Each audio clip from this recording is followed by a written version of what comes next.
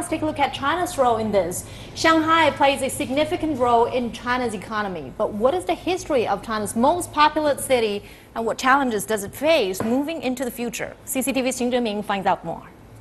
To know what's going on in China's economy, Shanghai is a place you cannot miss.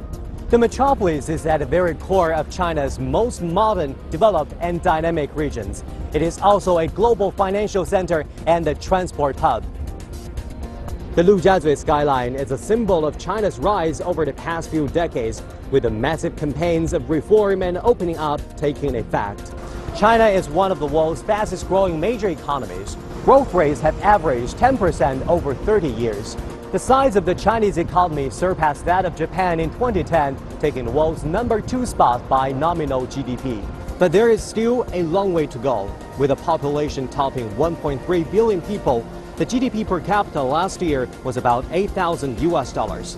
That's well below the World Bank standard of $12,000 for high-income countries, and even way below the average standard of $37,000 in developed countries such as the US, Japan, Germany, and the UK. The Chinese economy also faces great pressure and challenges. For 3 decades, growth was fueled by investment and export. The sluggish world economy is casting shadows on China's economy. But a slowing Chinese economy means a slowing of economic growth rate, not a recession. And as China's economic importance has grown, so has attention to the structure and health of the economy. Under what's called the new normal, China has entered a new stage. The new trend features more sustainable, mid to high-speed growth with higher efficiency and lower costs.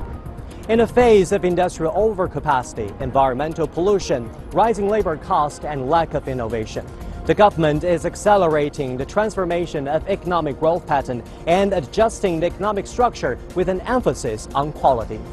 So what are the new engines for China's economy? Mass entrepreneurship and innovation, upgrading China's manufacturing sectors through Made in China 2025 strategy, continuing the scale of urbanization, developing services industries, and boosting domestic consumption. A more open economy will bring new growth opportunities. China remains the top destination for foreign direct investment. The scale of the China's outbound direct investment will surpass incoming foreign investment.